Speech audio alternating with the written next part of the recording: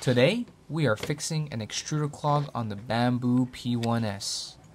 Please turn off your machine before performing any maintenance.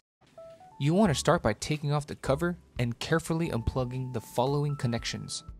Release the tube and cut the filament. Typically, you won't be able to pull out the filament from here, so this means there might be a piece still stuck in the gears. So we're going to continue on opening up the extruder, starting with the screw on the filament cutter, screw on the top left, screw on the bottom left, and then the screw hidden by the wires. Carefully take it out. Get these two screws here to separate the hot end.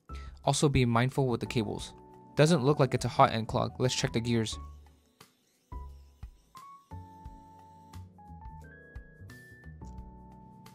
And there's no filament stuck. Usually you will see the piece of filament right here. So if you had trouble taking off the yellow gear, you will need to download a 3D printable tool to help you knock it out.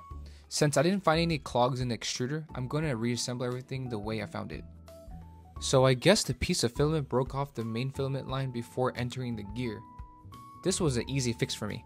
Sometimes clogs can be more complicated than the one I had. If you're having trouble, feel free to leave questions in the comments below. One last tip, take your time on reconnecting the cables. Make sure to line them up correctly or you might snap the pins. Remember to double check everything and don't leave anything behind.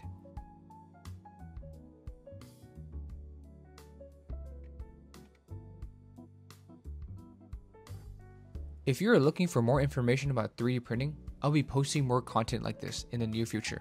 So make sure you like the video and give me a follow. Thanks for watching.